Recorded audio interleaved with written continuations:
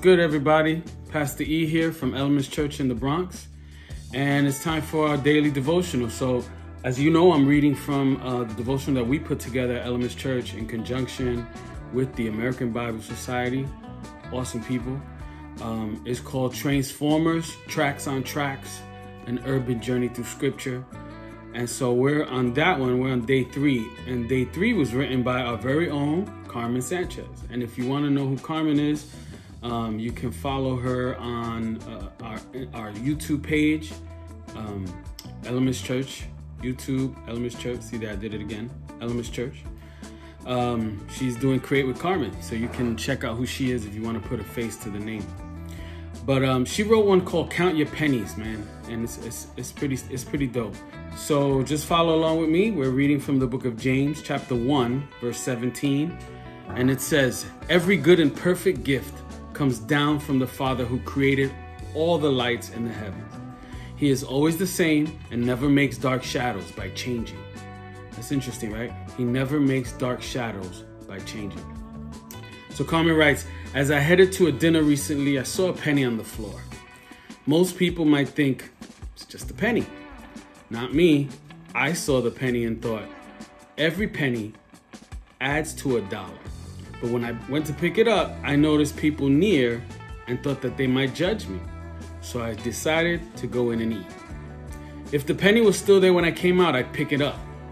When I left the diner, however, I forgot about it and went home. Later, God reminded me that the penny plays an important role in making $1. If it had been a $10 bill or even a $1 bill, I wouldn't have thought about it. I'd pick it up, keep it moving. In fact, I'd have been excited to find some cash, but God showed me that his gifts don't always come as dollars. Sometimes they come as pennies. It's pretty wise. Are you willing to pick up those gifts, as small as they may be? Is it hard for you to accept gifts from others? We are God's children, and God wants to give his children good gifts. As you go about your day, see if you find the penny. Then use it to remind yourself of a gift that God has given you. Write it down and carry the reminder with you throughout the week. Lord, please help me to see. This is her prayer now.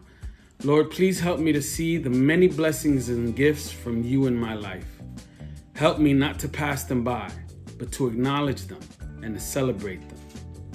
I know that these little blessings and gifts will bring about bigger ones. In Jesus' name, amen. So is that you?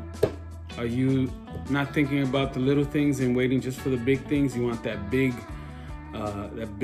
hallelujah moment instead of thinking about the small ones and the things God has already blessed you with? One of the things I've been challenged with is thinking about my blessings, not just the big ones, but the small ones as well. And remembering them because they're important too. So we challenge you. Think about the small ones. Think about the penny blessings, if you want to call it that. The penny blessings in your life. Think about it. And see what happens. I look forward to hearing from you. And if you're not tuning into all the wonderful church services after our service, I skim through everybody's service. But if you're not tuning in, you want to check us out. Where you can go on the Elements Facebook page, again Elements Church, and you'll find us every Sunday, 10:45. We start the stream, and you can check us out there. And if you want to join the Zoom channel with us, let me know. Hit us up, and we'll give you the ID. All right. May God bless you. May he keep you. And I'm praying for all of us during this time. Peace.